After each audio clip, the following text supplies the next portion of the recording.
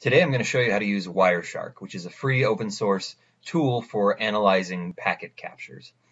Now you can do a whole lot with Wireshark. You can, like I said, you can analyze the packet captures and dig down into the details of each packet, but you can also capture packets moving across the network.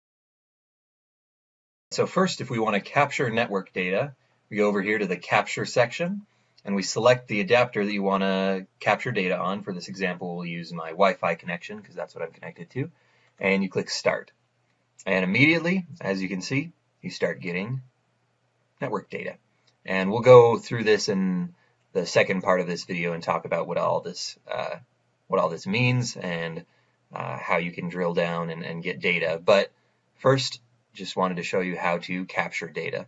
Now when you're done capturing and you've gotten everything you think you need, go ahead and click Stop under Capture menu and it'll stop capturing that data. And then we can go and save that packet capture as whatever we'd like to call it.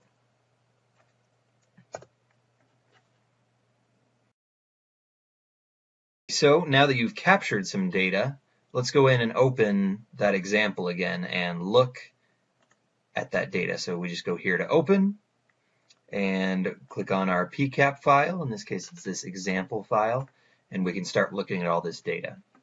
Now, as you can see, we get the time from the beginning of the capture, the source IP address, the destination IP address, the protocol, the length or the size of the packet, and some info on the packet itself.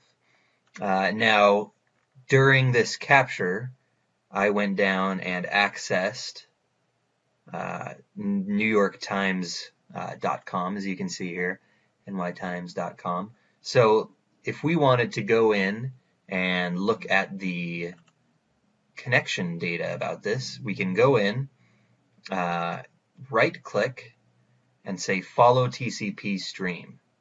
And what this will do is it combines all of the packets from this session, and we can go in and look now, at the red text, the entire conversation represents one machine, and the blue text represents another. In this case, the red text is my machine, and the blue text is the New York Times web server.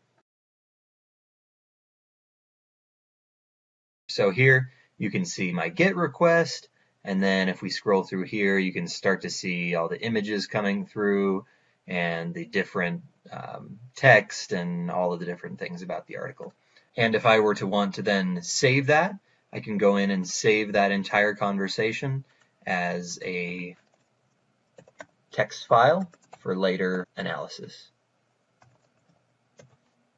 And that's a really great way to combine a bunch of packets, because you can go down and, as you see, you can look at the hexadecimal data as well as the ASCII text on the side there.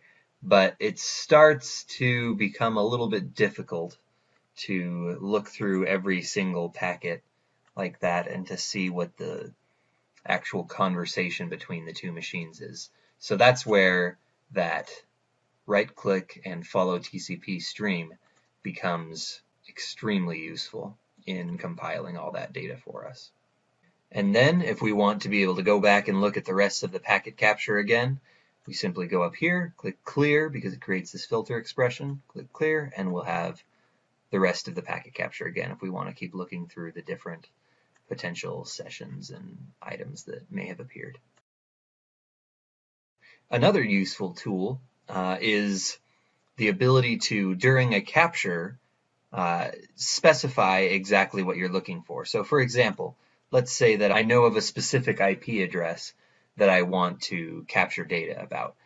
So we can come in here to this menu, click Capture Filter, IP Address, and you see then it gives us that filter string, and then we can go in and change the filter name to, and we're going to get only this IP address, which is again that New York Times IP address.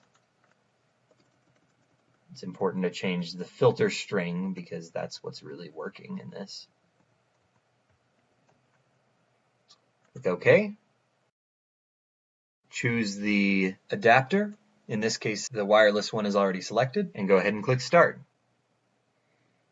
Now we'll begin the capture now. I'm going to come over here and see if I can generate some traffic.